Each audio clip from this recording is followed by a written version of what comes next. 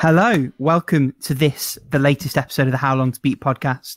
With me, Rick, as always, are Alex and Paula. And this time, for the second time of the season, we have a special guest. His family and friends know as Ian. I know him as the cretin who gave 13 Sentinels a 9 out of 10. But you on the forums will know him as Let's Talk About Dune. Let's welcome Dune. Hello, how are you? Hello, my friend. Actually, I was like, did I give it a 9 or did I even give it an 8? I have my completions up on the right. You're right. I did give it a 9. Yeah, you wouldn't be here if it was an 8. You just got it. Okay. All right. Well, hey, thanks so much for having me on. I've been looking forward to this for a while. I think it's going to be a lot of fun. Yeah, we're excited. So we'll do the basic thing like we did with our last guest. I'm just going to run through a couple little questions so we can get to know a little bit more about you. So why don't we start with, what part of the world do you live in? And how has that affected your gaming life? Yeah, I may rephrase my answer a little bit because I think it's maybe more impactful to my gaming career. But I currently live in Arizona. And as some of you may know, I'm going to be making some moves up to the Pacific Northwest soon. Gonna move to Oregon after getting a new job. But gaming wise, I think what impacted me most was when I was younger, when technology wasn't as prevalent. There was no internet. I was growing up in the late 80s, early 90s in a really small town in South Louisiana. And not exactly a hub for all things gaming, especially at the time. And down there, it's pretty country. It's pretty, outdoorsy in the sense of like hunting and fishing and mudding, which is when you get in your truck and like try to drive through mud, really deep mud. But I really wasn't into that stuff. I was more of an inside guy, more of a music guy, and love my games. So I was a little bit isolated. I didn't really have a bunch of friends or like community around that as kids. There wasn't like the playground talk about, Super Mario World like there might have been elsewhere. But yeah, so that's kind of one way it affected my gaming. I think another thing is regionally, what was popular there was very much Nintendo. I had an NES. It was my first ever console. And then I had an SNES, and that was like, I never even questioned, do I get a Genesis? I didn't even know about a Master System until much, much later. And anything else, just I didn't know about. It wasn't in my realm. I didn't see it at the game store or at the Sears or the shopping malls, where I could get game stuff. So yeah, that's pretty much it. I know. Right. Oh, go ahead. Sorry. I was just gonna say I relate heavily to your story because I grew up in like very small town Canada, which is like basically the boonies of and like mudding and like fishing, hunting, all that stuff. That was just like what everyone was into. And I was a little kid who was like, "Well, why don't we go in and play Mario on your NES?" And they're like, "Nah, dude, come on, let's go outside." And I'm like, "Okay." Yeah, I didn't really feel very at home there. And actually, I was excited to move out to college and get to a big city or a bigger city as soon as I could. And life's been good since then. So not knocking Louisiana, just not for me. But actually, so these days, a big thing is how do you buy your games? Where do you buy your games? And, I was mainly just kind of doing PC digital mostly for the last few years. But last year with COVID and just getting a bit of the bug and finally wanting to bite and finally get myself a Switch to kind of get up into the most recent generation. I got a Switch and I just got kind of the collector's bug. So I've been doing all physical, dealing with the damn limited run companies and eBay. And then, for new stuff that gets a broad release, I'm all about Best Buy because, well, first off, I used to work at Best Buy for several years while I was in school. So I'm a little bit bias, got a somewhat soft place in my heart, like some crappy memories too of Black Friday and whatever, but they treated me well. And they actually have treated their employees really well, especially during the COVID pandemic. When it was early days and a lot of places were mandated to close, they kept paying their employees and giving them benefits, which I think is awesome. And I like to keep supporting them because of that. That is awesome. Nice. So I guess you talked about this a tiny bit, like, growing up with the NES and the SNES and all that, but what's your kind of gaming background, or maybe even more your preference these days? Yeah, it's definitely evolved over the years. These days, I really love deep single-player experiences. I don't really have a lot of patience for too much multiplayer, except for maybe the odd game of Rocket League with some friends, or maybe some Smash Brothers. But yeah, I'm mostly single-player, and that really ties in well with how long to beat, and just getting those completions, talking about games beat with the community. And actually, those two things have not been in a vacuum. Like, those very much are related. How I got more into single player games, and how I found how long to beat, and started, interacting more with those type of games. But as for the genres themselves, I really like RPGs, all the different types, from the kind of more Western CRPG style to JRPGs. And I really like platformers, especially Metroidvanias.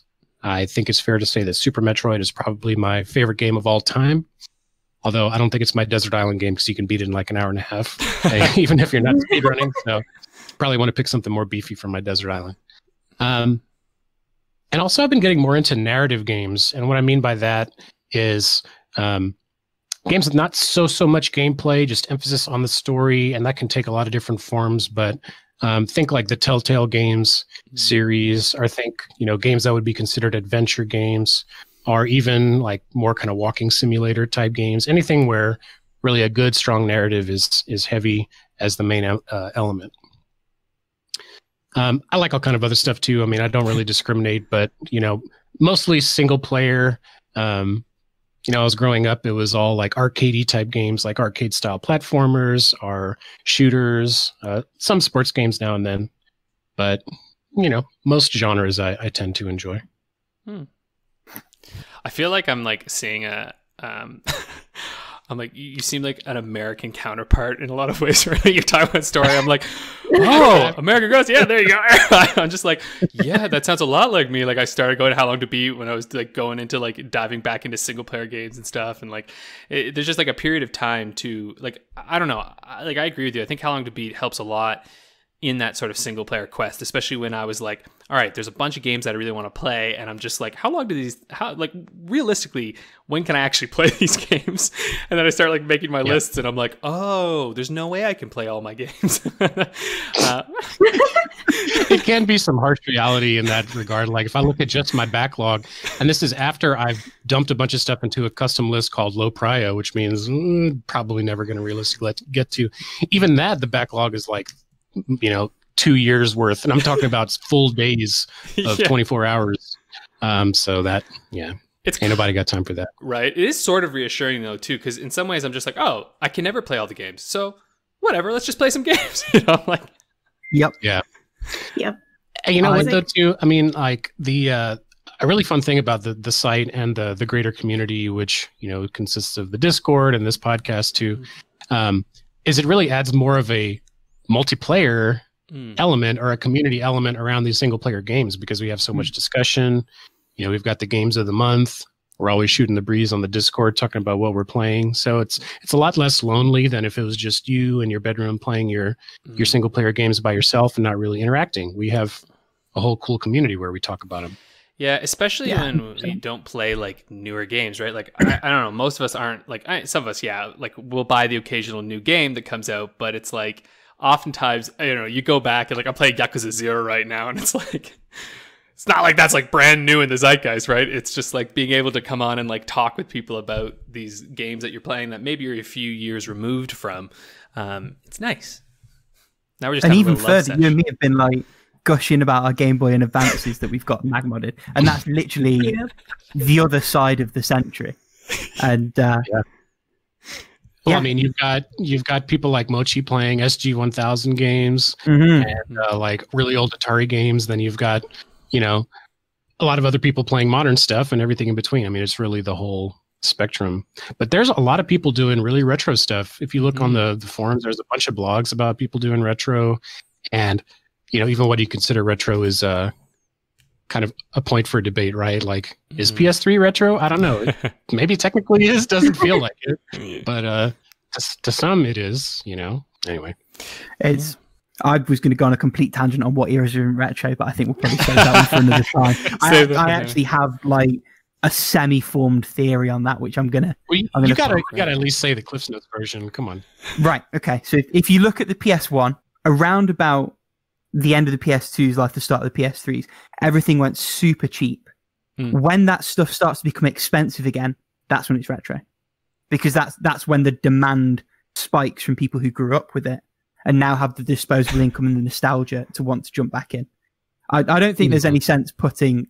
I suppose in a sense you're almost putting sort of 15 to 20 years on that just by that definition, but I don't think there's any point saying 2 console generations worth, because if you have like a really long one, like the PS3 360 era, that was like an 8-9 year console cycle, wasn't it? You have 2 of those and that just throws your calculations off. I like that theory. I do wonder though, because like PS2 games have never really gotten much expensive. Like I feel like we hit an era. There's so fucking many. But that's what I mean, right? Yeah, like I wonder if it'll work for like the 360, the PS3. You know, because like 360 games, like people will be like, "I'll give you a quarter, take my 360 games." You know, like there's just so many. Like that kind of measure doesn't really work, at least here, because here in Chile, like anything that is not current generation that is used, you're not gonna get much for it. Yeah, maybe that's just a sort of North America, Europe-y thing. Yeah. Well, let's return to this later, because this is good. Another time. This is what I'm saying. This is a whole podcast in and of itself. It is. Why don't we keep going then? So, what's your console or consoles of choice? Good sir. Can I Henry Cavill you and say PC? Yes, sure. Yeah, so I think considering my gaming career, which is I'm not a pro gamer or epic gamer, I'm just a guy, but considering my gaming life in aggregate, I think the PC has to be my main. If I look at my completions on the website too, that backs that up. And it's just, I mean, it's so great because it encompasses so many things, including the hardware and customization piece, which for me as an engineer and just like a tech nerdy guy, I love it and love being able to upgrade and optimize that stuff. And just the games, you get so much. I mean, especially these days, we're getting a lot better ports. Companies like Capcom and Atlas that haven't been porting, many of their top tier console games are finally coming to PC. Game Pass and other streaming and subscription services are arguably a good and bad thing, but it is bringing more games to PC. So I think if you had to pick one platform only to play, that would be mine, just because you get so much. Plus mods, indies, homemade stuff, great platform. Otherwise, I grew up with Nintendo, so I always have a soft spot for Nintendo, and there is, in my opinion, that Nintendo magic that you get with those games and those systems. Their magic is fading a little bit with some of the scummy practices that they've started doing lately. So Nintendo, I don't know what you're doing over there, but get your shit together. So that's another one I really like, and Sony too. I got into the PlayStation ecosystem a little bit after, but I did start with a PS1 that I bought used from a buddy when I was in middle school, and have had each successive console as well as a PSP and Vita on the handheld. So I've always been kind of late to the PlayStation party, but I love the games. The JRPGs and just RPGs in general are always strong on the Sony systems. That's mainly what I love it for. I mean, there's always some great other exclusives too, like PS3, PS4, and now PS5 are all about these like character, third person adventure action games, or action adventure games, if you will. And that's kind of its niche. So there's a lot of good stuff there, some exclusives. So almost everything but Xbox, I guess, if I had to summarize it quickly. Not that I'm an Xbox hater. It's just, when you have a PC, and Xbox has a lot less value nowadays. You can kind of pick one or the other, and then you're pretty well covered. Yeah. And now I'm feeling like you, Alex, where I'm like, I don't really play Xbox either. I've always been late to the PlayStation party. I'm so there. I'm so there. Paula, we gotta find our moment. Later. It'll happen. It'll come. So nice. So then, what got you into gaming? Like, what's your earliest memory of like I want a game. I didn't choose gaming, Alex. Gaming chose me. One day. You can't hear it, but I'm rolling my eyes aggressively.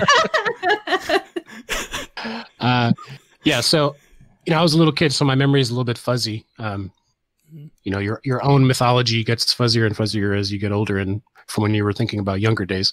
What I do remember is living in the first house I lived in with my parents, and my dad came home one day with a NES in the box.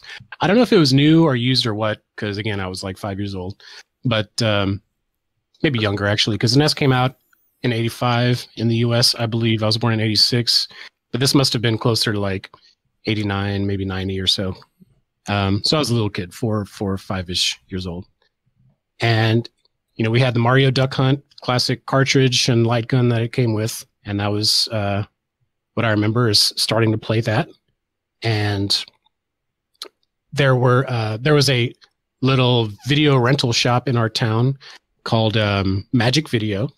And my buddy actually was, his parents owned Magic Video, which I didn't get any special hookups for, but I just thought that was cool. He always had like all the new games, and he was a big JRPG guy and kind of turned me on to RPGs in general. But I would always go there and rent, whatever cool stuff they had purely just off the back of the box, because that's that and like Nintendo Power was all and like gaming magazines at the grocery store was all I knew about, the latest game stuff. So I kind of got into playing that way, at least in terms of home consoles. And then my other like really prominent old gaming memory is there is I don't know if it's still there, a pizza restaurant in our town called Mr. Gaddy's, and really good pizza. And they had an arcade part in the shop.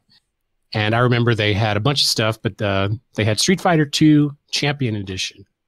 And I would just go there. Oh, they also had the original Teenage Mutant Ninja Turtles arcade game, which I was a huge Ninja Turtles kid growing up in the late 80s.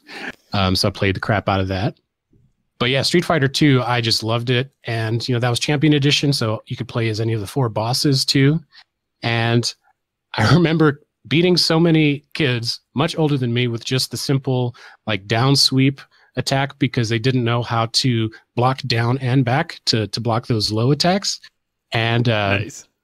I could just like cheese so many people with that. And then if they, were good enough to actually play normally, I could normally beat most people either with Vega or Bison or Ryu.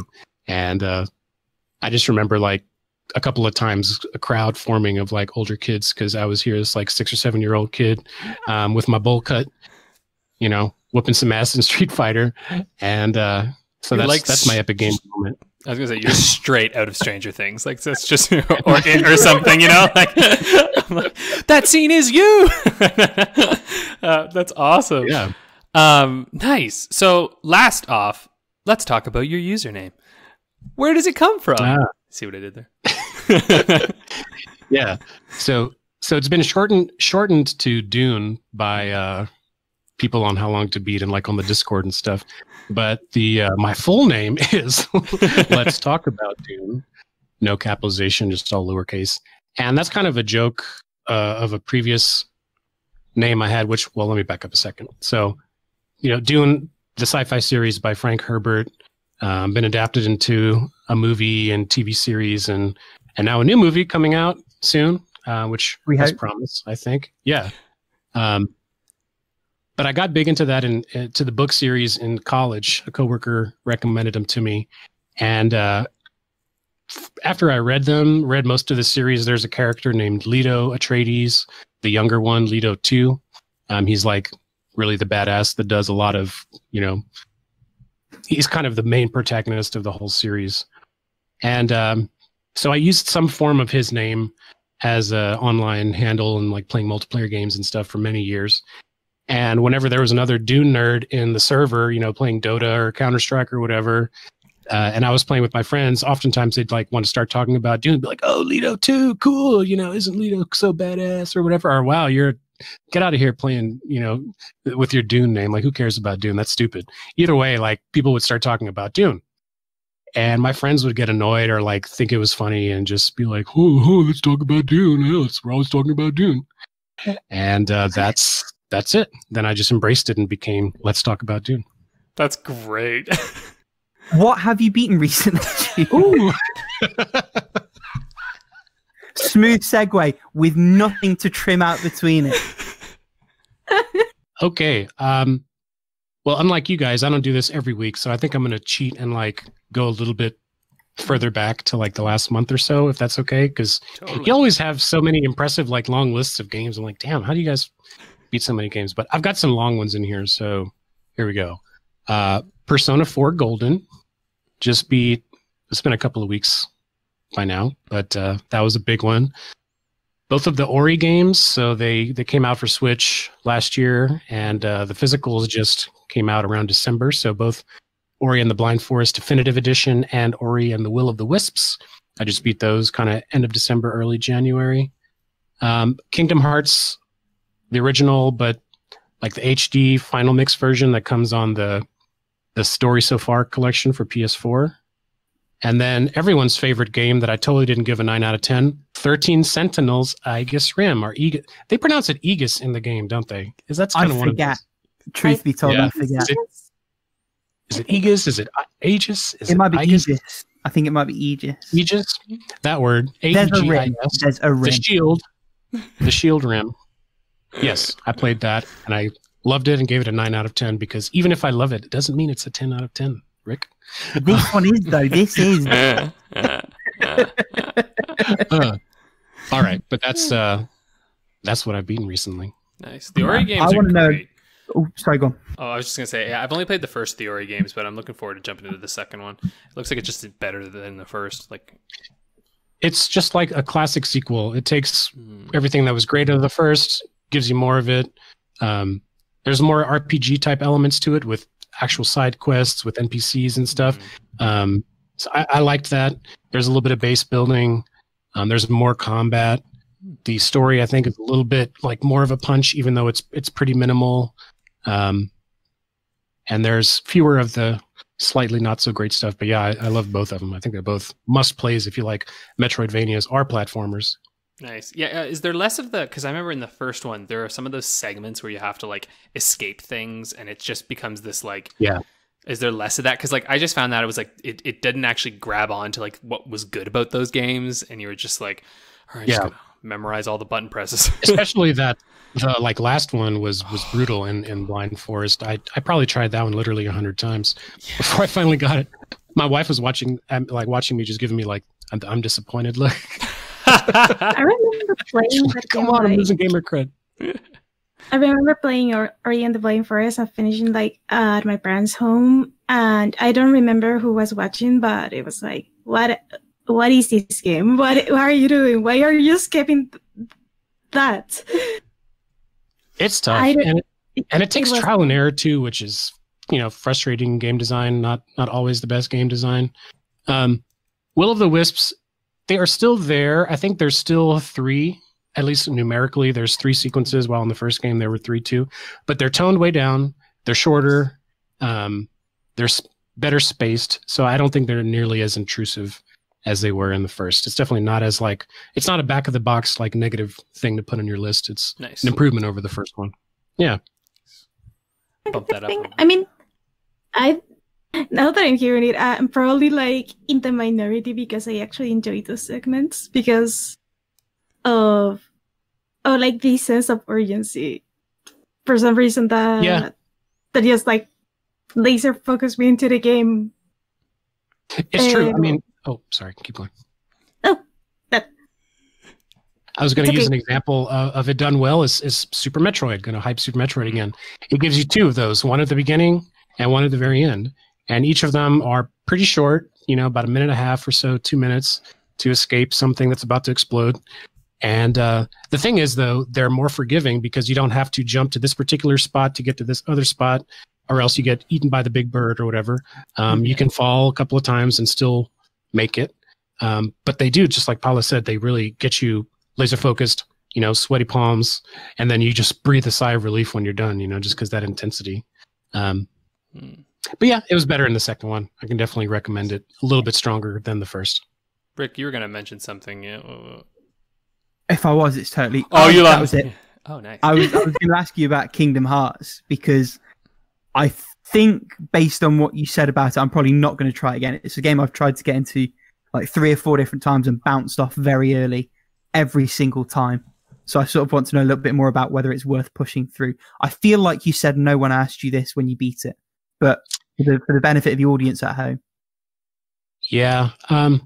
So let me preface this by just saying I'm kind of weird sometimes in that I really like to play, with some exceptions, the whole series of a game. Like I'm not just going to jump and play Kingdom Hearts 3 after not playing any of the other 27 games in the series. Don't fact check me on that number. I think it's like 17 or something. Actually, no, go on. But for some reason, I just really wanted to play this whole series, and they have those compilations that make it really easy on PS4. So I started at the beginning and I played it. Does it hold up? Do I recommend it in 2021? No. And the beginning, like the whole first half, I think is by far the weakest. It starts you off like on Sora's little island, and you have to basically just like do some scavenger hunting around the island and some really awful third-person platforming. And it's just not a good intro. I was like, I want to hit a button and like hit stuff with the big key thing. You know, I don't want to like go find a mushroom in a cave that I can't even see. But towards the end, when you kind of got a more sense of like the visual language of the game and you understand better what's going on, it's a lot more fun. But to fight through the first half, where it's just like back and forth item hunting and trying to figure out who you need to talk to progress, it's just not. I don't think it's that great of a game anymore. It's I think the furthest I got was either the end of Traverse Town or like the start of the Alice in Wonderland level. But the problem is I've also played a couple of the other ones, and because they sort of reuse levels quite a few times, like the Alice in Wonderland in 358 Days Over 2, I think might also, what a stupid name for a game, might be blending in to like the Alice in Wonderland of the original. But I can't speak to those, but yeah, I don't know. I think I'm probably going to eventually keep playing the whole series through, or at least what's on the Story So Far collection. Just because, I don't know, I like seeing that progression of a series, especially one that's such in the overall zeitgeist, you know, for so many people and gamers as Kingdom Hearts. Like, we've talked about it a lot, Rick, but I've been playing through some version of every Ys game. Yeah. And I'm up to 8 is my next one. And just seeing that series evolve in a short time for me, because I played them all mostly back to back. But that's really cool. I just really like seeing things evolve like that over a span of 20 years, which, feeling old, the first Kingdom Hearts game came out in 2002, which is almost 20 years ago, which just sounds kind of crazy. But yeah. I dropped pretty hard off those games, but weirdly enough, the Kingdom Hearts 3D Dream Drop Distance, like the 3DS one, really good, because like it's quite a bit shorter and like just enjoyable as like a handheld game. That was one of the few Kingdom Hearts that I actually played through to completion. The handheld one seems universally okay. Sorry, go on. I was going to say, I would think the Kingdom Hearts concept, at least as it was in the first game where you're hopping between the different Disney worlds, would work really well as a handheld, because you can like pop in, play a few levels, see a cool character you recognize from Disney, maybe learn a new ability or something, and then fight the boss and then be done. But like, yeah, the first game took me about 25, 26 hours, and I used a guide a little bit just because I was getting frustrated and wanted to progress faster. But I mean, that's a good chunk of time. And when a lot of it is just wandering around trying to figure out where you have to go next with no map or no guidance, that's not the fun part. Especially when you consider that that's like 3/4 of a 13 Sentinels playthrough. Right, but every moment of that is just pure gaming bliss, right, Rick? Exactly. And you should be doing that instead of playing Sora's Happy Key Fun Time. Sorry, Paula, I feel like you're going to say something then. Oh, no, don't worry. No? Oh. It's not my evening this evening. It's all going to pot. Should we... while we're on the downward spiral, we should definitely move on to what you've retired, June, because we... to give everyone a little bit of inside baseball, we had a bit of a chat over Discord before this recording, and June's 2 most recent retirements, both for me, one for Alex, are games that we actually really like. So sparks may well fly. So I'll give you the floor. Don't mind me if I just eat popcorn, because I will have no idea what games are they. So Okay, well, these are both on handheld systems, which I know handhelds have a soft spot. Or I know we're all fans of handhelds here. Let me say that. That was words that made sense in a row. So the first one was The Third Birthday, which is kind of the redheaded stepchild of the Parasite Eve series. It's technically part of the series, but very different from Parasite Eve and Parasite Eve 2, which were survival horror RPGs on PlayStation. Third Birthday is a third-person shooter with a, to be fair, cool mechanic where you take over people's bodies and you kind of possess them, use them to shoot some stuff, and then when they take too many bullets, you possess somebody else and you keep going. And but you're Aya, the main protagonist of Resident Evil, of Parasite Eve while you're doing that. And it looks pretty. I mean, I was coming from playing the first two games, which are PS1 games, and the PSP, has a little bit more oomph, and it has some really pretty cutscenes where Aya's doing all kind of badass stuff. It just didn't really grab me. It felt kind of copy paste between areas, and the gameplay it was interesting. I like the concept of the body swapping, but it didn't hold my interest too deeply. I never got to that point in the game where you get sucked in. I don't know if you guys feel that, but like when you're kind of interviewing a game for the first hour, maybe 2, maybe 10, if it's a really long JRPG, there's kind of that, I don't know phase, you're still kind of learning the ins and outs of the game and not sure if you like it enough to keep going yet. And I never made it past that point with The Third Birthday.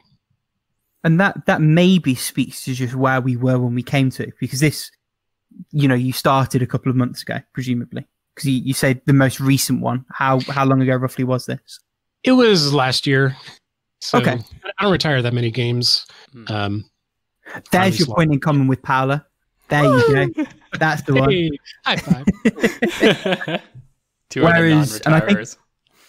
Yeah, exactly. I think I mentioned this to you when we talked about it. The Third Birthday was my first PSP game. So I got it in, I want to say 2012 with my PSP, which I got stupid cheap because the game shops in the UK were going into administration and they were just selling all the things. And that was almost 10 years ago. So you were a little bit of a wee lad, weren't you? I was still in like compulsory education. Yeah. Oh, wee little lad. I was still sweeping chimneys on the weekend. So coming off of the DS, which was like my main gaming platform prior to getting the PSP, and having like proper 3D with a proper analog stick that did like proper 360 motion, that probably contributed to me being so much more receptive to it. Oh yeah, I'm sure. But I think what also helped is that the mechanic grabbed me. The gameplay more generally grabbed me, and it's also actually quite a short playthrough. Because if you don't care about the story, and I didn't, because I'd never played any of the other Parasite Eve games, and this is going to anger you in return, I actually since went and tried to play Parasite Eve 1. I think I got about 4 hours in and retired it. Just didn't work for me one bit. I think I retired it anyway. If I didn't finish it, I got close. I'll have to check later on. But yeah, so I had no attachment to the story. You can blast through that game in sort of 6 or 7 hours for a playthrough. And then on subsequent runs, because I played it through a few more times after that, you can get that down to a sub 5 hour playtime without really trying to min-max it at all. And, I'm kind of surprised I didn't stick with it just for the short completion because, there's a game called How Long to Beat the Meta Game, which is different than the one you play on this podcast, which is like stacking your completions and, getting cool tags on Discord and that kind of stuff. So I think there is some motivation to just completing games more than I used to have before because of that. So shorter games are a little bit appealing, not only because they're convenient, but also because the completion goes up. But yeah, I just couldn't stick with it with that. But I thought Parasite Eve had a really cool gameplay. It's like an action RPG when you get into combat, and it's kind of real time. You have to run around and not get hit by the dinosaur or whatever you're fighting, and then you can cast a spell. I don't know. It was very different. I had just played Final Fantasy VII again, which was from the year before chronologically, and some other turn-based RPGs. So to me, it just felt really fresh. I'm looking forward to that one. I need to fact check myself just really quickly.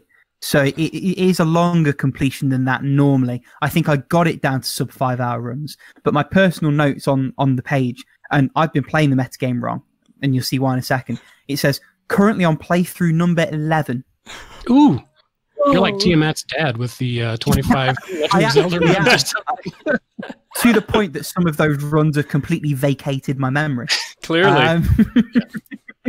Wow, that's impressive. I'd pumped 78 hours into that game over 11 playthroughs. So if you factor out that first 13-hour playthrough when I was working out what I was doing, that's about 65 hours over 10 playthroughs roughly. Yeah. So it's about a 6-hour completion on average once you know what you're doing. Yeah, 13 hours is a little bit too much. I mean, that's a third of an Aegis Rim playthrough. So you gotta really evaluate your priorities. But what you have to remember is Aegis Rim wasn't out when this came out. So. True. Fair. So what was the other one that breaks my poor little heart, but I also understand? And mine. Well, Alex, the answer to that question, which you already know, yes, insider trading, is the much-loved Astro Boy Omega Factor, which I just played a few months ago, emulated with keyboard control, which is actually really nice and precise. Oh. And to be fair, I really like the game. I like the aesthetic. I like the characters, which I realized that Astro Boy is a whole big franchise, and this was my only entry point to that. And so I didn't know any of that, but it seemed cool. It reminded me a lot aesthetically of like Mega Man in that game, which is totally my jam.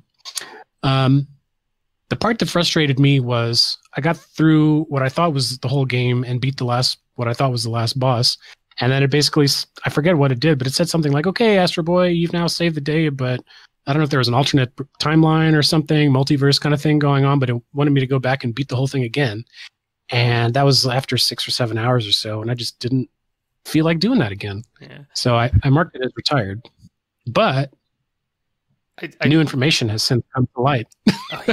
Oh yeah. We both said, didn't we, Alex, that technically it's probably a completion, really, if you've cleared all the stages. Oh, if you've beaten it, that the main plus one. First part, yeah, I would say that's completed. It's like main plus is doing it more. I will say it's totally understandable, and like I think it's a fault of that game that it's not clearer at the end of it that you're actually going to experience substantially new material and like new gameplay when you go and play through it again. Like I know it sort of seems a little bit like the Ghosts and Goblins, like play through it again, but in reality it's like no, you actually have to go on very specific missions to different areas, and you collect things that like sends you on this like time travel journey that actually unlocks entirely new stages,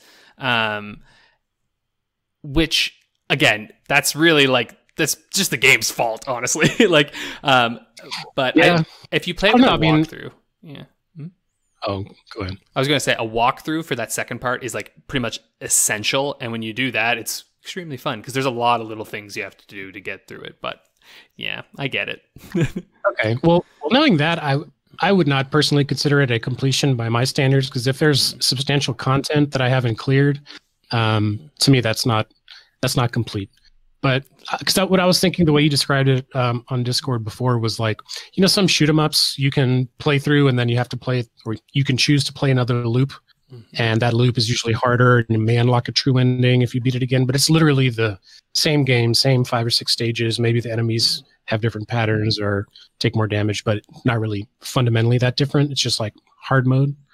So I thought it was like that, but it sounds like it's actually more substantial than that. Yeah, there are new cutscenes and everything. Sorry, go on. Oh, sorry, like, because I played this quite recently, like I played this last year, and like there are complete new cutscenes, and like you encounter new things within stages that, or like you're about to do this boss that you remember, and it's like, swoop, some other dude comes in, you're like, what? And it's like, and like adds context to some of the things that you had been doing before, which is kind of neat, because I never knew Astro Boy either. I've never actually watched any of Astro Boy, and so this whole story for me was like, oh, interesting. Yeah. What were you going to say? It's a pretty nutty story, too. There's a lot of characters jumping in and out, some crazy stuff happening. I mean, I was kind of drawn in by the wackiness of it all, too. So it definitely had some stuff going for it. I can see why it's a really well-regarded game. And if I remember correctly, a pretty well-liked developer, who I can't remember who it was right now. Treasure. Treasure, yeah. So you'll know them from Gunstar Heroes, various shoot-em-ups. There's one I need to play of theirs on the N64, some random game where you like run around throwing things. This is just me brain dumping. Mischief Makers. That would be the one. Yes. It's a really cool platformer with like a pre-rendered. It's 2D, but it's got like sort of pre-rendered 3D aesthetic, almost like Donkey Kong Country, but a little bit fancier. Yeah, that's the one. And I think just on the point of whether you mark it as a completion or not, I would probably say it's more of an analogy with Nier Automata, in the sense that most people regard that A route as a main completion because it sort of tells a self-contained story, albeit there are new challenges, new things to encounter if you follow it through. I think where they are a little bit better is they're a bit more explicit about what's happening when you start again. But other than that, I'd say they're pretty close in terms of what they are and how you would count them in terms of main plus 100%. But as always, it's very much a personal preference thing in some respects. For sure. And I haven't played Nier Automata yet, although it's on my wish list. But, gaming expectations, I think, have probably trended towards things becoming much more explicit. Developers have told you very clearly, in most cases, I think on average, they've told you more clearly what to expect, what you need to do now. You've just unlocked something. Woohoo! You see a pretty animation, and it's like, there'll even be a pop-up on screen that says, play it again on hard mode for blah, blah, blah rewards. It's like this whole achievement unlocked, instant gratification, sense of pride and accomplishment type thing. But expectations now are a lot different than they were in the early 2000s when Astro Boy and other GBA games came out. So I can forgive them, at the time, and maybe we'll get into this discussion on one of our later questions, but I can forgive them for those choices, when looked from the perspective of somebody back then. Yeah, it's with all the other stuff we've got yet to come to in mind, shall we press on to the stuff that we're currently playing right now? Mm-hmm. Yeah. Do you want to kick us off, Paula? Nice. Okay, so I've been playing a bunch of stuff. I think I'm gonna leave Backstage Pass and Absu for next week because other category. And I've been playing Pure Fear and Adventure episodio 1926. That is the sequel of Pure Fear Faded Memories. So it's not a fan disc; it's a full-blown follow-up. It's a full-blown sequel because in Pure Fear Faded Memories for the Nintendo Switch, after you get like the final ending, like the finale where everything like kind of wraps up, you realize there's a lot of stuff that the other roads didn't quite cover. Or maybe like you ended like in a happy ending, but for now kind of deal. I see. So I think in the Switch version, I don't know if it was in the Vita version because I didn't even know the Vita version existed until recently, but it seems like in the Switch version, they added the prologues to the sequel of episodio 1926. To bait you in. A bit to bait you in, but the sneaky motherfuckers. If anyone like kind of gets their hands into the sequel, like in Japanese, I highly advise you go through those little prologues again, because I did, at least for the Dante, that is the one I'm going through right now. And it's like, oh, I kind of like, I remember where I was and what is happening now. And it helps you like get a refresher what happened in the last game and where are things going now. They need to do the Yakuza thing. Previously on Pure Fear.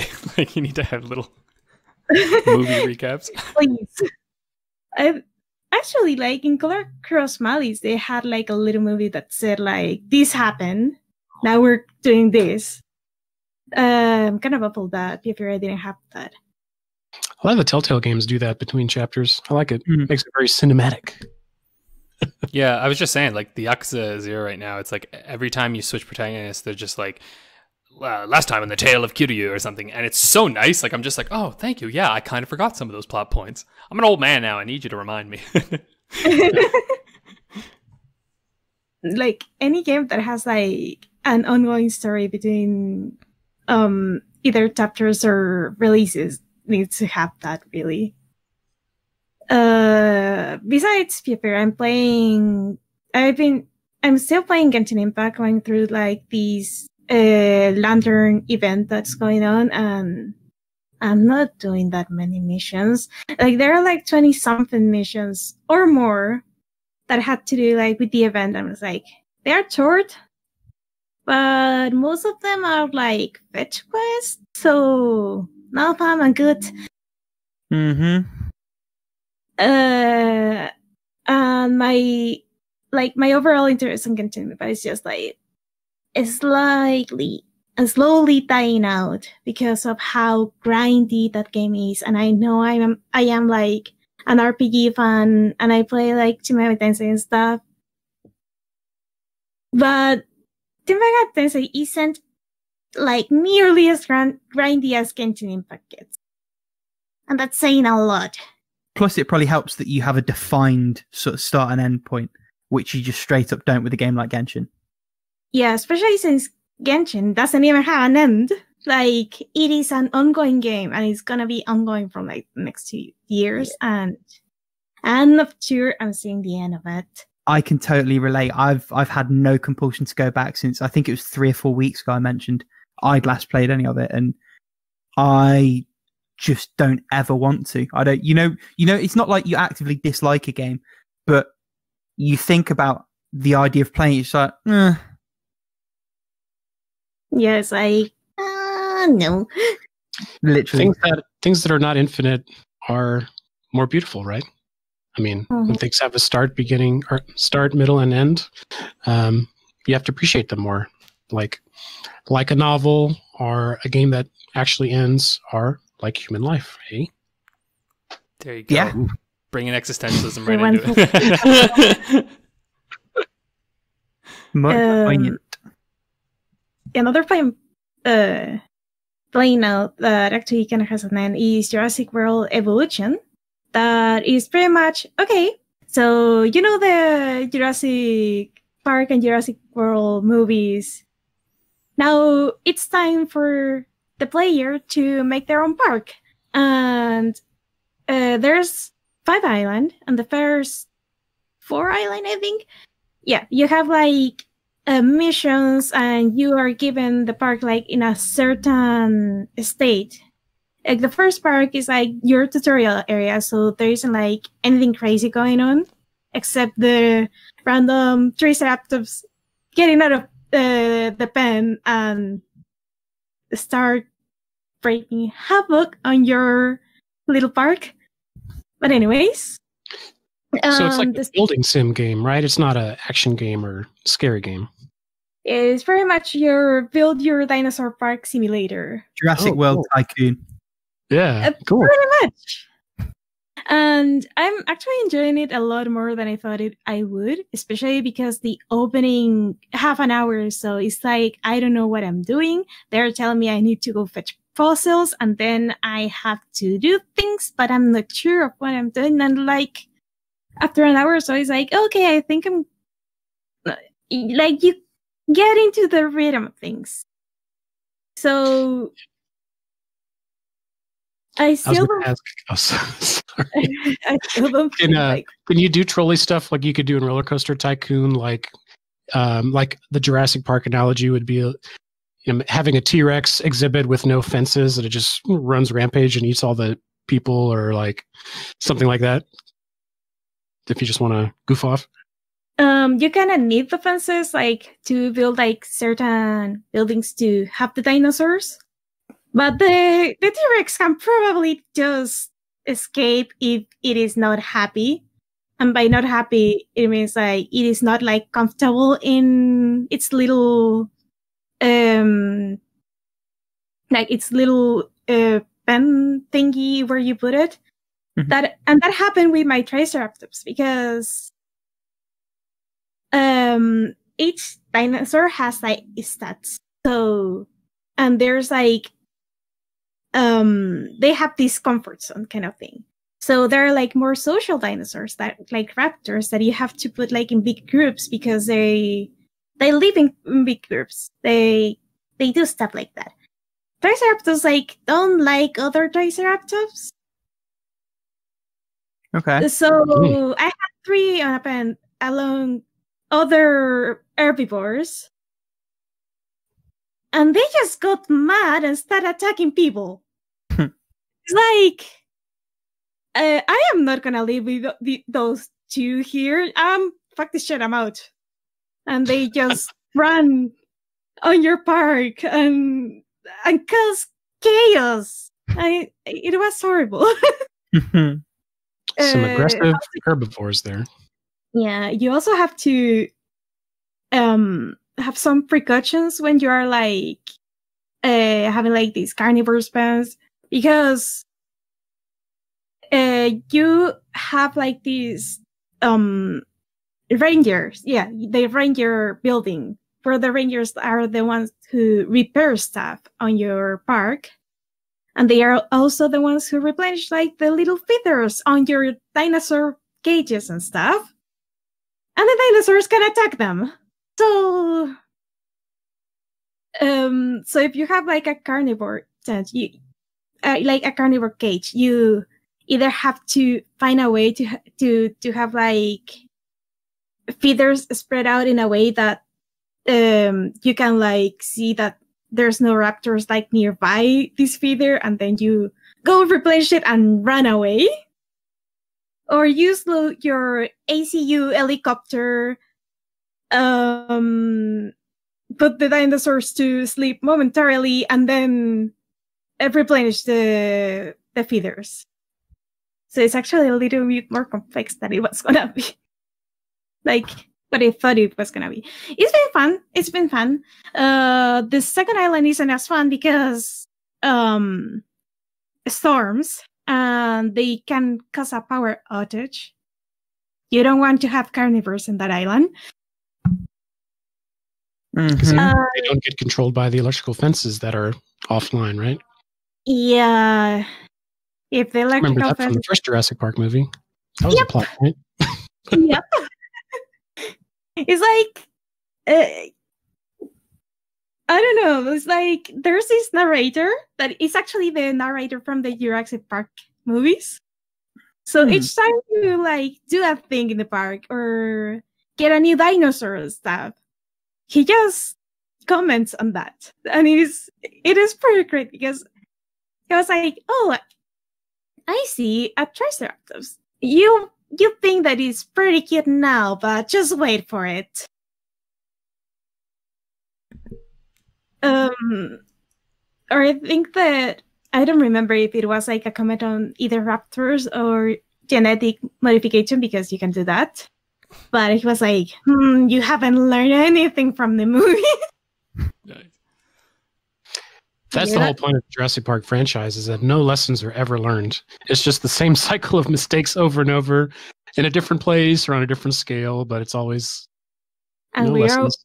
And we're always there at the movie theater to see the train wreck. Yep. What's this other one that you're playing? It's Mafia. So, I actually wanted to like go back into my comfort zone for a little bit to play like a visual novel that is not in Japanese. And this one in particular, I'm like 1 hour in, but it's been pretty interesting so far. So you play as this protagonist who is she has amnesia and appear like in this weird place, and she has no idea what is going on.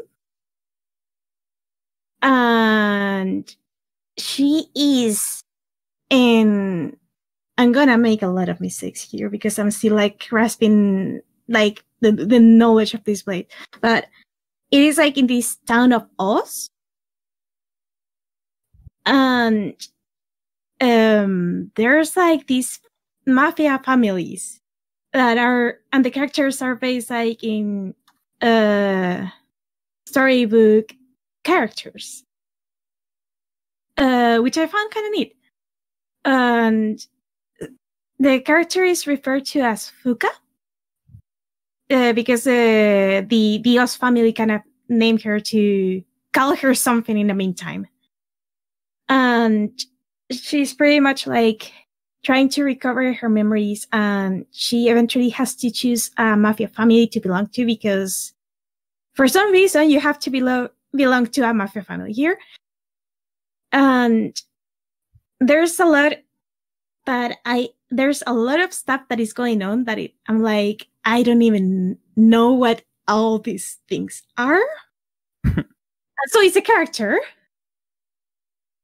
And that's pretty much all I can say about it. Like the music so far, the art style, and all the presentation stuff has been like pretty cool.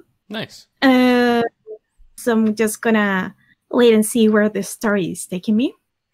Stay tuned for more in future weeks, then, I guess. Pretty much. Hopefully, I don't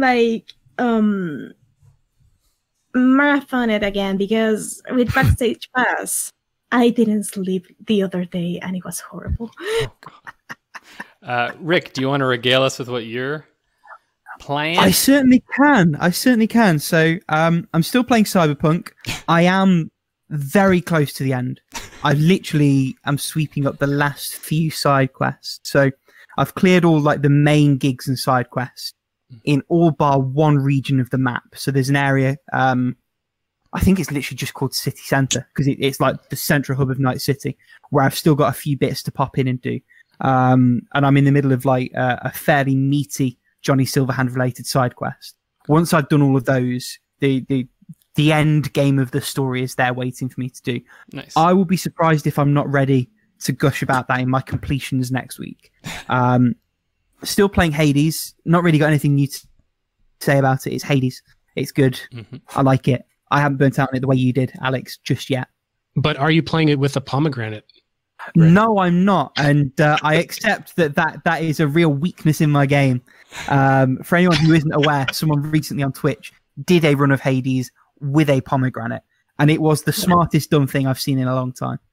He like wired a bunch of switches into the flesh of the fruit of the pomegranate. He cut it into like 8 or 10 pieces and had switches in each of them. So yeah, he was literally just tapping on chunks of pomegranate cut up to control the game. And it was like a makey, so he was earthed and he completed the circuit. It's so silly. And then I've been playing a few really small games and a few multiplayer games. So since I finished Mirror's Edge on iOS, which I'll talk more about next week, I started playing the House of the Dead Overkill, The Lost Reels, which is like a few spin-off scenarios, from the House of the Dead Overkill, which came out for Wii back in 08, 09 sort of time. And it's fine. It's slightly weird in that you have to move the reticle and then press a button to fire, rather than just sort of tapping what you want to shoot on, which you'd expect on iOS. But it works. It looks good for a game of the time. Reviews seem to suggest that I might have some problems with accessing the last couple of levels, which I believe are behind a storefront that I can no longer access, which is one of the great perks of that era of gaming now. But we'll see. I'll, if nothing else, probably enjoy the content that is there. I've been playing a little bit of a game called Night In Plus on the Vita, which is kind of like Zelda, like original NES Zelda, without any of the overworld stuff. And just dungeons or what? Yeah, just dungeons. And it's fine. The combat's okay, although there's a little bit more of a delay before your sword swing than I'd like. There's a clever little bit of puzzling. The map could stand to be better, but like it's fine. At the moment, it's one of the games. Sounds all right. Listen, I only deal in ringing endorsements. But I've just been picking up and putting it down for 5 minutes, and it's still very early doors, so it could go either way. And in my quest to beat all of the main Metal Slug games, I'm currently playing the first of the 2 Neo Geo Pocket spin-offs, Metal Slug First Mission, which plays more or less like the main entries, just much less graphically impressive, and the screen state is much more constrained, which is fine, because if you know anything about me, you know I am a sucker for a good handheld demake. I think way back in Season 1, the first game I talked about was the Game Boy Advance port of Stuntman, which, by the way, is incredible, and you should give a go, because it actually genuinely holds up. It's better than the PS2 version. Ignition is like better, the main console sequel, but the GBA version of the original stands up better than the PS2 version does. Anyway, I'm having imagine that was probably like a top-down perspective, like original GTA perspective, or is it no quasi 3D? Oh wow! The devs did some magic, and there's sort of a forced perspective thing where you get a little bit of fish-eyeing either side of the screen, but in motion, you don't particularly notice it, and it is not only graphically remarkable, but from a gameplay perspective, just works. Just really, really works, and it suits handheld play as well because it's sort of 2-minute long stunt sequences that you just replay and replay and replay until you nail them. I used to have it on my micro and I'd play it on the bus. I've gotten very sidetracked. Metal Slug first mission. It's more Metal Slug, which is fine by me. The only wrinkle, I'm playing it on an emulator on a PSP. There's no pause button. So because the Neo Geo Pocket only had an A, a B, and an option, and the main 3 functions you need for Metal Slug are shoot, jump, and just special attack, which is normally grenades. Option now switches between your normal fire and your grenades. So I keep going to throw a grenade and then do some firing, and instead throwing 4 grenades and not firing normal shots because I've mapped my option in such a way that I'm expecting it just to throw a grenade. That's tough, man. You really need a third button for that. You do, but the console didn't have it, so it is what it is. And the one saving grace, because if you think about the option would have been a pause, you couldn't pause that game, which is sort of criminal for a handheld game. And this is, again, a little bit of foreshadowing to the topic that we'll come to. But because I'm playing on an emulator, I can go into the emulator menu and not have to think about it. So it's fine. There you go. But yeah, and then just briefly, multiplayer games. I've been playing much more of them again recently. So my main 3 are Fall Guys, which is still fantastic. Warzone, which is just mainly what I play with my IRL friends. It's a great game just to chat around and shoot the shit, because I can't do that on my 3rd game, which is Rocket League, because I am horribly competitive on it. And most of my sessions, like outside of the in-between bit in the lobby between games, is just talking rotations and I'm going for this and challenge that and all the rest of it. So it's just not conducive to conversation with friends that you might otherwise have with a multiplayer game. I can vouch for that because Rocket League is one of the games I like to play with my younger brother. It's pretty much that, Mario Kart or Smash. Mm-hmm. And there's definitely, we're shooting the shit catching up Rocket League, which is just like really casual, wherever we get put in non-competitive mode. And sometimes we win, but most of the time we don't. And then there's like, hey, we're actually trying to play Rocket League where there's no shooting the shit. It is all rotation and we still don't win that much, but at least we do okay. But we really tried, you know? Yeah. What rank are you, out of curiosity? I am like concrete tier -3. I didn't know that was one. It's not. It's, you know, it's like underneath. Super secret one. You've got to lose 20 in a row and hold LNR the whole time. Nice. Yeah. Actually, dude, no, I don't even know. Might not even be ranked. Sorry. Do you want to go ahead and share what you're playing then? I think that's a good segue. Yeah, mine is really quick because I don't really play too many games at once. I usually only play one game at once. But right now I am playing, I know I've mentioned it a couple times, but I'm playing Super Smash Brothers Ultimate. And mainly my motivation there is just to, be able to play with friends. And I've kind of finished what I wanted to do with it, which was unlock all of the characters, at least from the vanilla release, so that I had them available to play in multiplayer. I just finished that a couple days ago, and part of me wants to get the fighters passes to get everybody else, but man, that's another $50. I don't think I want to spend that on like 10 more characters. What the fuck? There's a lot of characters now. I think it's going to be like 12 or so total. Well, there's 2 more. They just released. They just announced the ones last week from Xenoblade 2, and there's going to be 2 more after that. And each one comes it's like with $30 stages for the first and pass. Trophies. Yeah. Yeah, but I mean, damn, for $30 for the first batch, and then I think it's another $20, maybe $30, somewhere around there for the second batch. It's like a $5 a character. It's not as bad as I thought it was. I thought that was per pack of 6 was $50, which would be a bit obscene. But Right. Yeah, I think $50 will get you everything that's planned for DLC.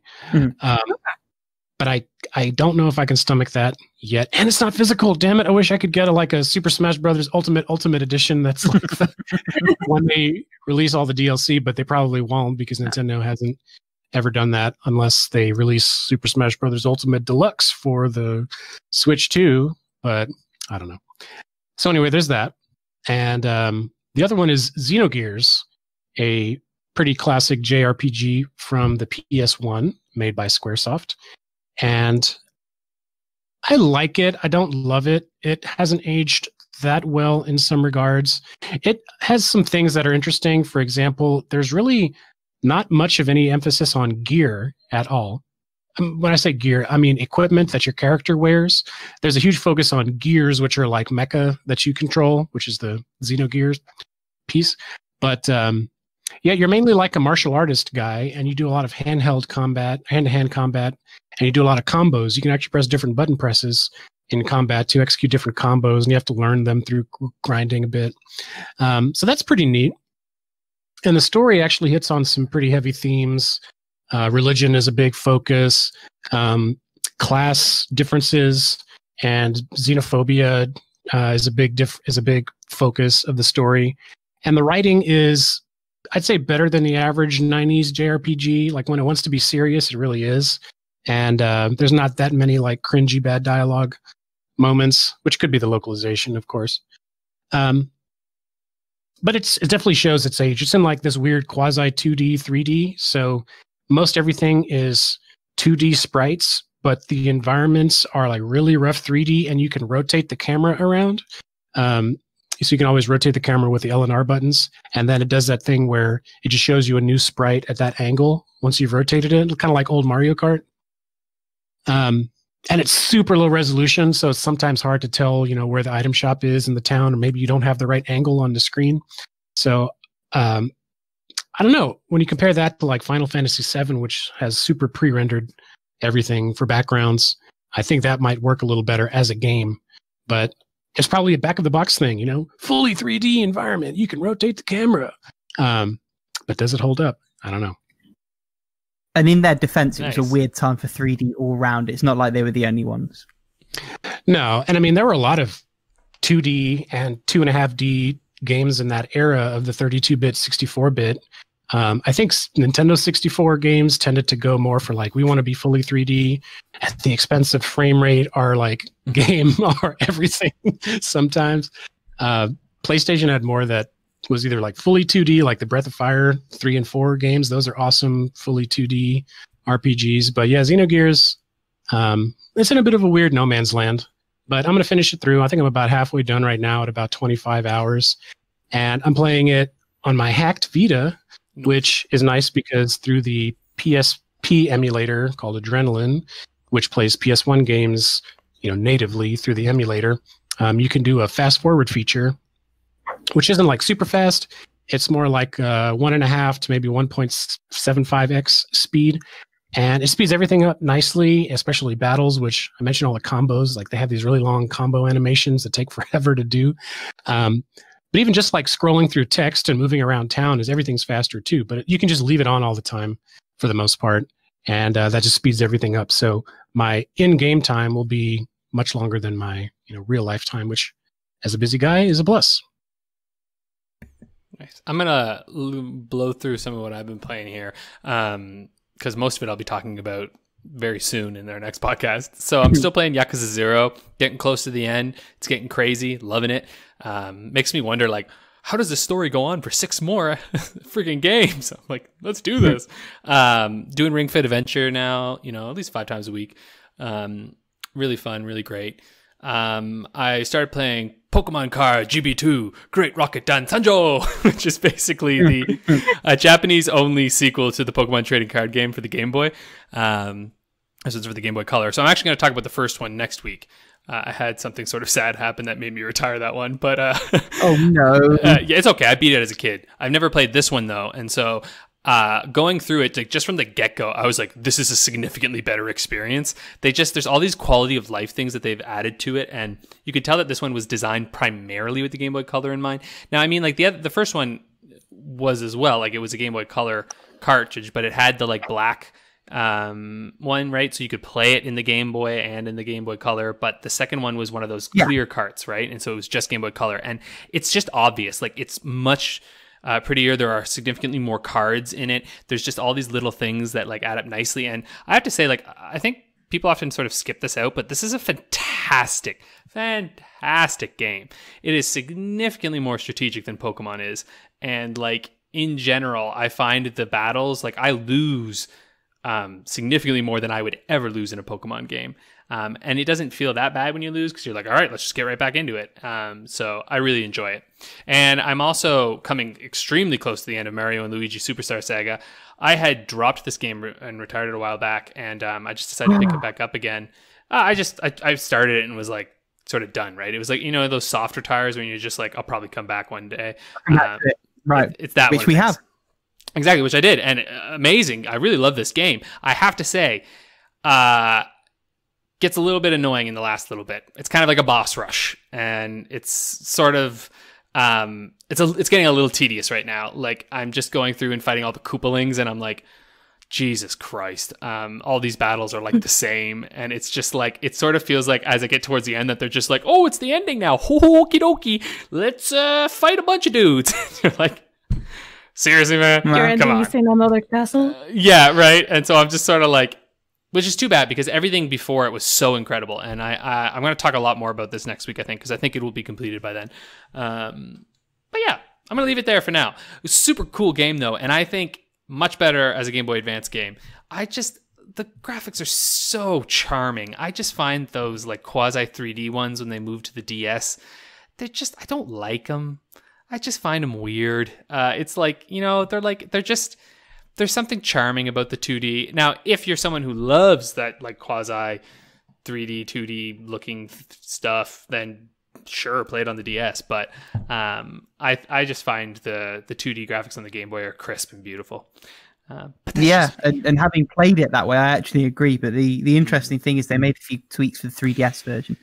And when I looked into it, it was a case of that is the way to play it overall.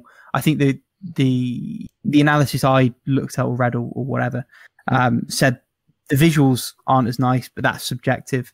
The sound is objectively not as good. Mm-hmm. Everything else is better. And honestly, though, the sound and the graphics is the shit I gotta look at and listen to the whole time. And that's where I was like, say, like, damn, that's a lot of fun. I mean, I don't know what to tell you. I thought they were fun in the 3DS version. I had played a bit of the GBA version because one of my cousins had it when I was younger, so I'd seen him play a bit of it. Certainly didn't hamper my experience any, but I know it would hamper mine. It was enough to be the point where I would not have played it. You know what I'm saying? Like, I was like, knowing the two of them, I was like, I'm not going to play that one. I will play the Game Boy. I'm not going to play that one.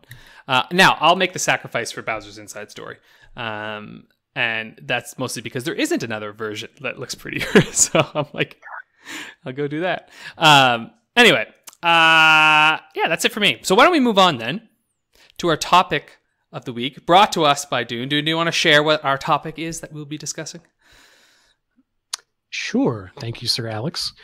My question for the group, for the panel, is I think we all play a good amount of older, or Rick, maybe by your definition, retro games. And when we go and we play those games, we rate them, we evaluate them, we discuss them. Do we judge them based on our expectations now in 2021 or thereabouts? Or do we try to kind of put our mind back to the time when they were released and what the general expectations and standards were for games at that time? Please discuss. Yeah, sure. I'll jump feet first in on this. And I sort of think the answer is a bit of both. So when you put this on the show notes ahead of this, someone in the Discord had just shared a video about forest in video games, and the idea that, or part of the thesis of that video was that you can never experience something devoid of context. You can't truly experience something on its own. Talking about the idea of translation, you know, there is no such thing as a pure translation, because the act of translation involves you reading interpretations that just don't exist in the native text, adding context that the original author would never have had. And I think that kind of logic applies to retro games as well. I think there are certain things where you will be cognizant of the fact that that is a product of its time. To go back to what you were saying about Xenogears in terms of the bad 3D and some of the things like text being a little bit slower than you'd be used to or you might like. But you still have to live through those, you know, fast forward or no fast forward. That's still a part of the game. And for better or worse, you are coming to the game now with the context that you have and with the knowledge of other games that you've played that maybe weren't out when that game first happened. It's the same as when we all, I think, to one degree or another, dropped Super Mario World, because that well, I didn't drop that, to be fair. I've beaten that, but anyway. we talked about it. Me and Paula dropped it. It's a game that doesn't stand up to a 2020 palette. And I wish I could say I disagree with you, but I don't know if I really can objectively, or if it's my own bias, because I played it when I was 6 years old on Christmas morning in 1991. You know, so like that's not. I know that the internet agrees it's an objectively classic game, but I don't know. You know, again, so many of us have that experience where coming to it fresh could be a very different experience. I got to give that to you. This is actually something. To my point. Yeah, sorry, crack on it. Yeah, I was gonna say I saw this in the the unpopular like opinions thing on like on How Long to Beat forums, where like someone was talking about it's like games don't age, like people and their like sort of opinions age, and I was like, that's the most stupid semantic argument I've ever heard, because I'm like, games don't exist. Never gone back to play GoldenEye. Right, I just go, yeah, and I was like, games exist to be played, right? And so like ultimately you're getting into this semantic argument of like, at the end of the day, it doesn't matter because the person playing it is going to have a subjective experience of the game, right? And so it's like, yeah, games can age poorly, and games can be something that was incredible at the time, right? And be something that everyone at the time goes like, this was amazing. Like, I don't know, for instance, IGN gave Skyward Sword a 10 out of 10 when it came out. Objectively, if that game came out now with Breath of the Wild, it was not going to score that, right? Like, it's just like, it has aged differently. It has the context of Breath of the Wild now. So when you go back and play it, you can theoretically in your mind go like, and of course this isn't always a great example. I know I'm shitting on Skyward Sword all the time, even though I picked it up for Fantasy Critic League. But just saying that like as an example, there could be some people who play it now and go like, I don't know if I like this as much, because they had that contextual knowledge. Now, they might be able to just play it and enjoy it so much on its own merits. But I still feel like for me personally, I'm always going to be thinking about how does this game, how am I enjoying it now? And I might be willing to slightly forgive some things if I know that it's a game that was developed like at an older time. Like for instance, I played Final Fantasy Adventure on the Game Boy, and I'm like, this game's probably going to have weird hit detection. It's like, oh, it did. And I'm like, that's fine, but it was still enjoyable enough to me, you know. On the flip side of it, I also sometimes respect a game a little more, knowing that it's old. If it has stuff that I'm like, that was a great idea, and it's like, oh shit, games don't even always do this now. Or like even just something like in the Pokemon card game that I'm playing, they allow me to modify the text speed, and I'm like, thank you. Not enough games let me do this these days, where I could just like click a button and it's like it'll just instantly appear the text, because I'm like, I read way faster than your shit, you know. I'm like, right, don't make me hit A every time to like keep it going. Just like create an option where it auto appears. I'm like, just be cool. So I'm like, nice. That's my quality of life is a big thing. I think quality of life is a big improvement in general in the industry. And part of that, I'm going to totally speculate, but I think it's just because games itself are now such a business and so mainstream that, there's a lot of people involved in these, and they do a lot of alpha and beta testing and making sure that all aspects of the game are optimized in such a way to ultimately make the most money, right? So that means be somewhat more accessible to a broader base of people, and you don't want someone to not play the game because the text speed is not fast enough, right? You want to have options for it to be, somewhat customizable or rebind your keys or whatever. Now I say that, and there's still games that don't do that. Okay, and they rightfully get a lot of shit for it when they don't, especially these days. And I think that's the point. Sorry, just to jump in. I mean, it speaks to what you were saying about your background in terms of not really having any games coverage, not really knowing. Whereas even a few years ago, if you think back to the Order 1886, people knew a week before that came out, it was going to be a 5-hour experience of which half would be cutscenes. If a game's not got rebindable keys, right on the Steam discussion page, that will be in the top comments or the top threads. There's nowhere to hide that kind of oversight anymore. And that's combined with the experience of 40 years of titles coming out and making those mistakes upon whose shoulders we now stand. He says, butchering that turn of phrase. But that's exactly the point you're saying, right? It's that, like, some games are actually, like, for instance, 5 years ago might have been a better experience than now, right? Like, and I don't have, like, exact examples to pull out, but there are just games. Oh, actually, you know what? The original Pokemon games. I mean, there's an argument to be made that 10 years ago, those games were more enjoyable to experience than they are now. Now, at this point, you have so many goddamn remakes of it that, like, unless you got the nostalgia, I'm not going to honestly suggest those games to a new new person. Like, go to your happy place, Paula. Go to your happy place. Everything's fine. But you know what I mean? Like, I wouldn't be like, "Oh, hey, buddy, you've never played a Pokemon game. Why don't you play the 1998 Pokemon Red?" Like, I'm like, they're gonna be like, "What's going on?" Fire Red or Leaf Green instead, or maybe like Soul Silver or something that's a little more modern. And that's a beautiful thing about long series is there's usually some entry point that's a good entry point. Right, like you don't want to tell someone to go play Final Fantasy 1 or 2, the original Famicom or NES versions. You probably want to go play, maybe 7. A lot of people started with 7, maybe 10. It's pretty. The PSP version 1. What was that? Sorry, the PSP version 1. Yeah. PSP version of the first one. I've played the PSP versions of 1, 2, and 3, and I think they're all the way to go. But yeah, so let me throw out this title for consideration into the. Is it really that good now, or did it was it so legendary at the time? Super Mario 64. So a lot of people have come to it recently because of the 3D All-Stars compilation last year. I can tell you as a little kid when it came out, mind-blowing, running around in the 3D space. That was my first exposure to a super fully 3D polygonal world, and just the freedom of running around and jumping around and the analog stick and different speeds of motion. All the stuff that's now ubiquitous in 3D gaming, that was pretty brand new at the time. And I know some people that never even played the levels, that didn't even know you could jump into the paintings just because they were dumb kids, and they would just run around the Mushroom Kingdom, Peach's Castle area, and that was enough game for them, But is it an amazing 3D platformer in 2021 vision? Please discuss. I think so, but I think for different reasons than it was when it came out. Because that game is a speedrunner's heaven because of the amount of flexibility it gives you, the open-ended nature of the challenges, the way it allows you to approach them.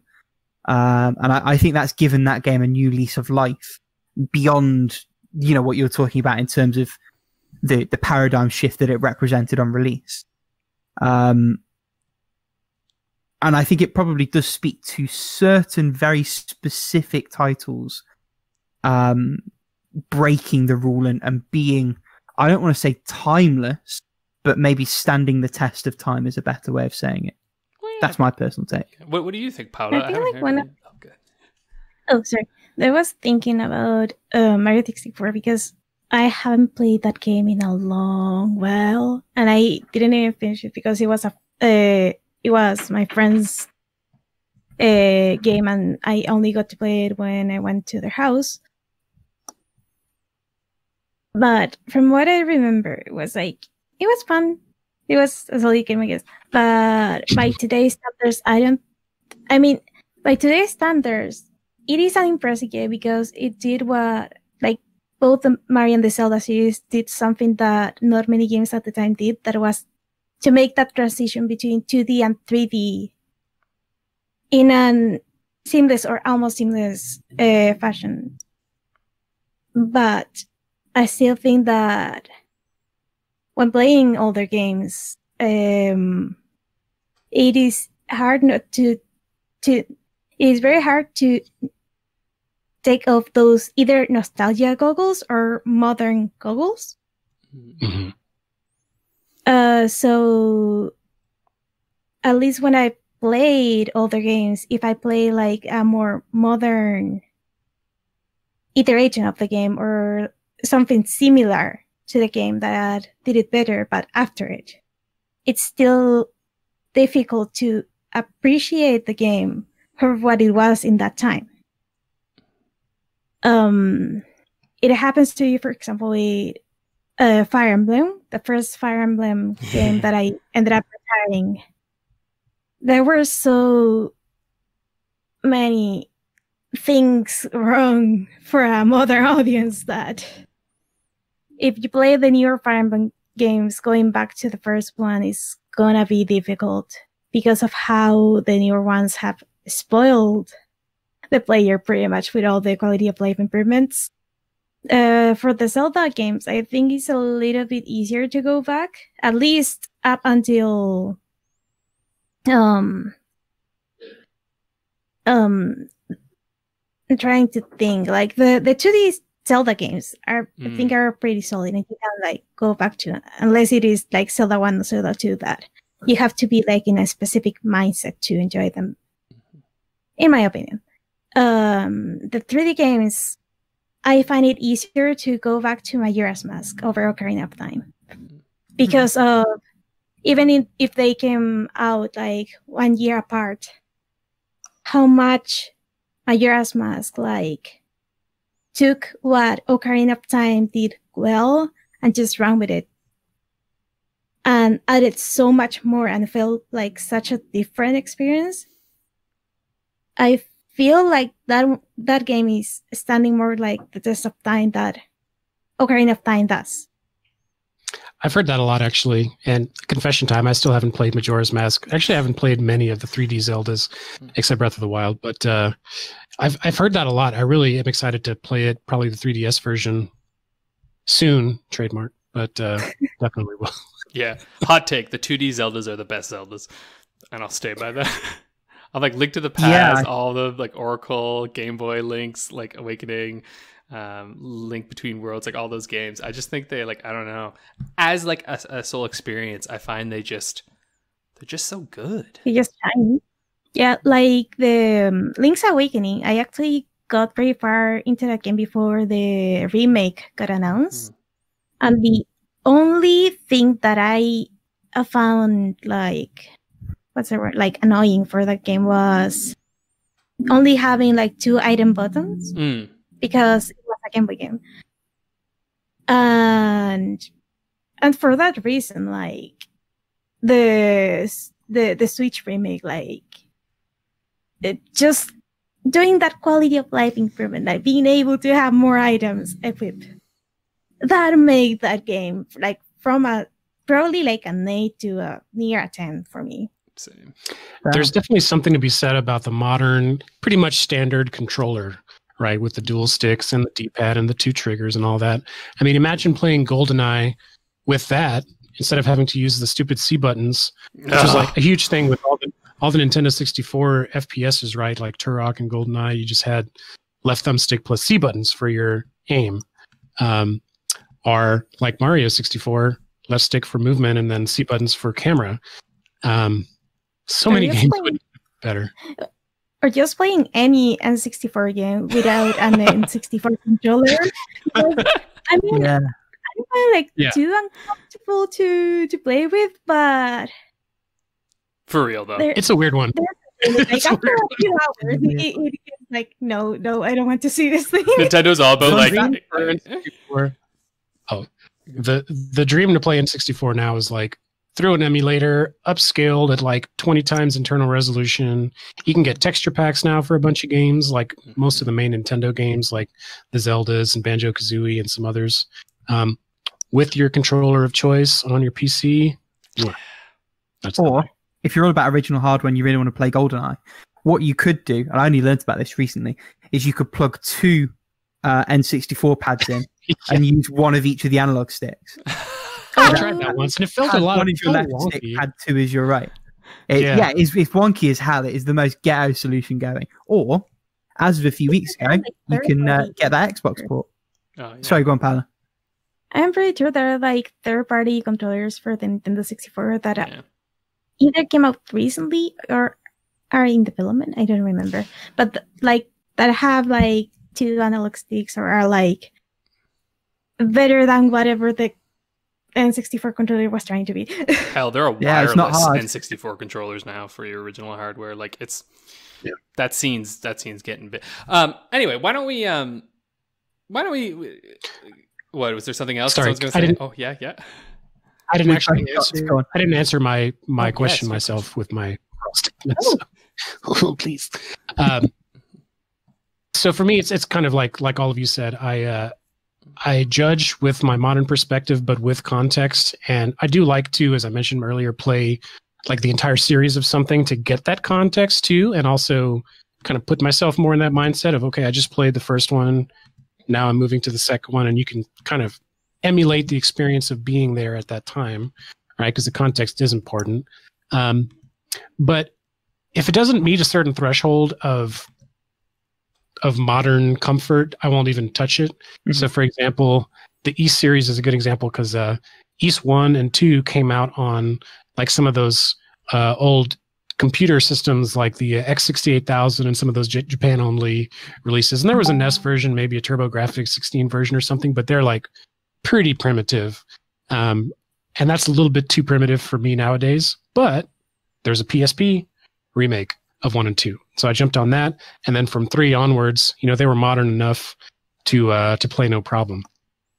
But like with the Persona series, for example, my entry point was Persona 3 portable on the PSP, which was great. And I can go forward from there. Like I just beat Persona 4 Golden, definitely got 5 in the backlog. It's on the shelf. But will I go back and play 1 and 2 and like the PSP different versions too? I don't think I will, just because I don't think they hold up enough to warrant the hours of playtime. So it's a mix. Like I try to pre-review games before I even decide if I want to play them or not, just to make sure I'm only playing good games that still at least hold up to some level. And if they don't, I kind of know that they're not going to going in and try to have more of like a historical critic's mindset when I go in. And it's kind of just for my own weird desire to experience it. But in general, yeah, it's mostly, does it hold up for me? I try to evaluate it in that regard. And on my, my blog, I tend to write a lot of reviews just from that mindset.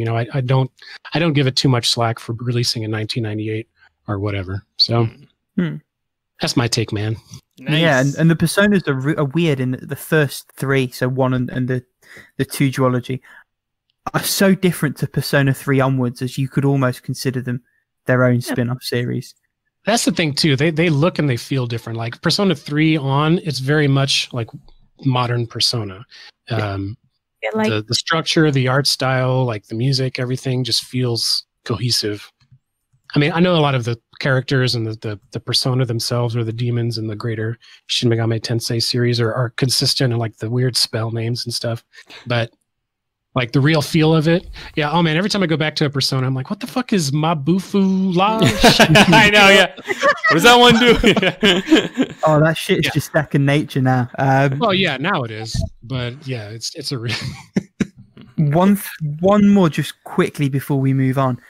There is a rare breed of game that's considered better now than it was at the time. And I think the poster child for this is Alien Resurrection for the PS1. In other words, the game that pioneered twin stick FPS controls. But I'm getting blank looks all around. None of you'll know about this, right? Nope. Okay. So, sure, Rick. it was like an Alien IP game. It wasn't released at time with any of the films, I don't think. I think it was initially planned to, but then it got delayed to sort of get it right. And it has what most people sort of consider to have been popularized by Halo, which is the forward, back, left, right on your left stick, or strafe left and right rather, and then look left, right, up and down on your right stick. It had those controls. I think it was like 99 or 2000. And the critics hated it because it was new and they couldn't get their heads around it. But then obviously you fast forward 5-10 years, that is the way to control a first-person shooter on a pad. Nice. And assuming you can get past the technical foibles in the sense that it's polygonal 3D, excuse me, in the most primitive of senses, the actual gameplay and the mechanics and the controls hold up really well. It's one I plan to play properly. I've dabbled very, very briefly with it on an emulator. And with a sort of a visual upgrade, you would be forgiven for thinking it was a game that was developed in the past 5 years, not 20 years ago. Like an indie project sort of thing, rather than like a really, really old PS1 game. Well, to be fair, a lot of modern indie, that's like fashionable right now, is targeting the early PS1, games like Dusk, for example, those kind of old 3D aesthetic. Yeah. That's like a whole aesthetic now, It's like the step beyond retro, like an era of gaming becomes indie. There you go. Right, should we finish off with the game? We haven't said it together. Let's all try it. How long to beat the game? Nice. And as always, it was you guys are messing up on purpose. That's got to be on purpose. I wish really not. I wish I could say it was. This is genuine effort. There's so much back. I wonder how much delay is between our feeds here. It is, yeah. I've got it up, so I'm ready to go. Sorry, can I make a quick request? Can we go back to saying them out loud again? I really missed all of us trying to like figure it out together, and I feel like it works really well when we listen to it. Because lately we've just been typing it, and I miss that. That adds an extra wrinkle to the game, For you, of course. Thank you. Great. So wait, we'll lead in. So what's the game, Rick? It is, drumroll please. Oh, that's a DLC. Let's try again. Nice. It is a game called The Final Station. What? The what? Can I phone a friend? I actually own this game, and I'm yet to play it. It's an indie game. It's a little bit like Snowpiercer. Like, it's post-apocalyptic. You're stuck on a train. Can you tell me what system it's on, at least? PC. I don't know how many hints. It's on PC. That doesn't mean anything. And the Switch. Oh, it's a Switch game. Oh, there you go. Yeah. You're allowed to Google it. You're just not allowed to look for times. So if you want to go and find screenshots or whatever, so it's called The Final Station. The Final Station. Dun, dun, dun, dun. Hopefully, How Long to Beat doesn't come up in the search results. Usually doesn't. Or if it did, you'd have to click through for it to pop through. I have a rough idea of what I think this is, so I'm going to wait for you three to commit yourselves before I say anything. I didn't want to look too hard just to make it more pure of a game. But can you refresh my memory on? I have the option to guess different parts or not, right? Or does it matter because I'm a guest or what? Yeah. So you there's 3 times to guess: main plus 100%, and you can guess as many or as few of those as you'd like. If you guess only 1 time, it has to be within 1 hour. If you guess 2 times, they have to be within 3 hours. And if you guess all 3 times, then you have a 5-hour leeway. The idea being that there's a risk reward with sort of going for more times. So if I'm not confident, I really should only make 1 guess, right? Or if you're not confident, but you want to sort of hedge your bets on a range, you should Hail Mary all 3. Because you get a lot of leeway if you do all 3, which I think is where I'm heading for this one here. Yeah, because this game, like, just so people who are listening get a sense here, it's a single-player, side-scrolling shooter video game with train simulator and exploration elements. You're basically, like, have this train, and you're trying to, like, keep people alive on it, and then also shooting. So, I seen the hint that it was critiqued for its linearity, which, like, gives me a slight idea here. On this, I'm like, most games that are critiqued for that usually aren't like ginormous fucking things, but I don't know. Let me see. So I'm gonna go. Paula, did you have an idea? It says the player will need to find a hidden code at each station to get the train moving again, and also find resources such as ammo, food, and survivors. So you like have a train with survivors? I was going to say, it's a bit like Snowpiercer. If anyone's seen that film. And if you haven't, you should, because it's a really good film. It's like the Hunger Games on the train. It's the Hunger Trains. Except there's only 1 train, so it's like the Hunger Train. The Hunger Train! Yeah. How long long do I think this is? How long do indie games go these days? Wow. I mean, it depends. Procedural or handcrafted? Because It seems I cannot handcrafted. remember. I didn't realize you guys did all this research before you guessed on the. We don't always. Normally, we have a better idea collectively of what the game is about. Yeah, this is just such a game that we've never seen that it's like, yeah, I need to friggin' figure this out. I think I'm gonna go with the 3 times. Oh, Are okay. you? Go on, All right. Paula. What are your times, Paula? I said I would go with it, not that I knew what those times were. Ah, ha, ha, ha. This is a I'm hard. gonna have to hurry you. Yeah. All right. Well, at the very least, I'm gonna go for 6 hours for main because what the hell? Words, Paula, words. You know how to write, I think. Question mark. Question mark. Main 6 hours. Main plus, I don't know yet. I'm just writing things. Yeah. There are 5 chapters in this game, so I'm figuring there's no That feels way. like too much research. What are you talking about? That's fine by me. You can learn as much as you want about how long the game is. You're gonna play this game. You actually know this one. Yeah. The keyword being going to. Yeah, that's fair. I'm just gonna say 6 hours. Like, But that just to 10 me, hours. it makes me think that the shortest the game could be would be 5 hours, right? Like that's what I'm thinking would be the shortest. Unless I'm crazy wrong, and maybe each chapter is like half an hour, which I'm screwed. I think I'm ready to guess, just totally based on nothing but gut. All right. Go ahead. Main 12 hours. Okay. Ooh. 12. Uh-huh. Yes. Hot take. Main plus 13 hours. Oh. Mhm. 100%. Any predictions? I'm just gonna See, say this is the 14 issue. for one. 14. Okay. Yeah. Nice. This is the issue: is that like the main plus often and the completion can sometimes go like crazy high. You know. I'm gonna do Yeah, main. if there's some achievement that makes it you have to replay the game 10 times, then Yeah. something stupid like that. Is that the 100% mark? Yeah. I'm gonna do main 8 hours. Main plus 12 hours. I think I'm gonna stick there. What about you, Rick? Interesting. Wow. What I've said is main 5 hours, main plus 8 hours. I do think this is a little bit on the shorter side. Plus 8. Oh God. See, now I have to question myself about do I switch or do I add a 100%? I'm gonna add a 100%. Oh, okay.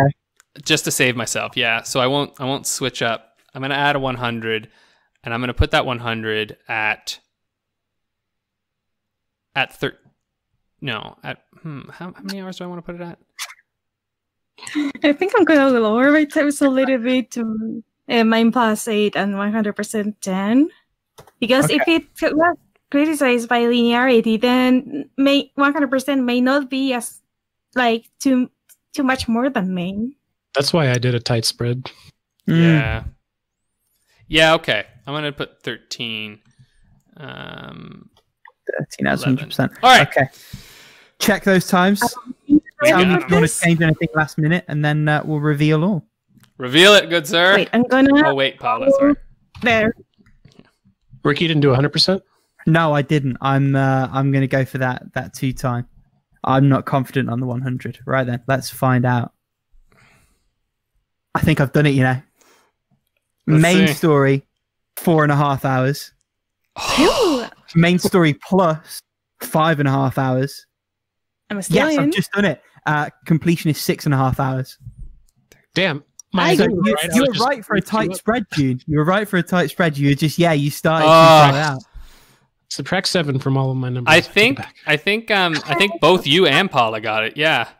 Oh, yes, you might be right. So Hang on, I've completed. Rick's got 23 Yes, and Paula's got 15 now. Yeah. Yes, because she has the 5 hour split. Which means Yes, she's tied Paula. with me. Nice. Should have listened to my gut on that linearity. The comeback's on, and our guests are still flagging behind on 0 points. I did not expect to get any points to be. That's a really hard game. It is a hard game, right? It's tough. All right. Well, thank you Maybe. so much.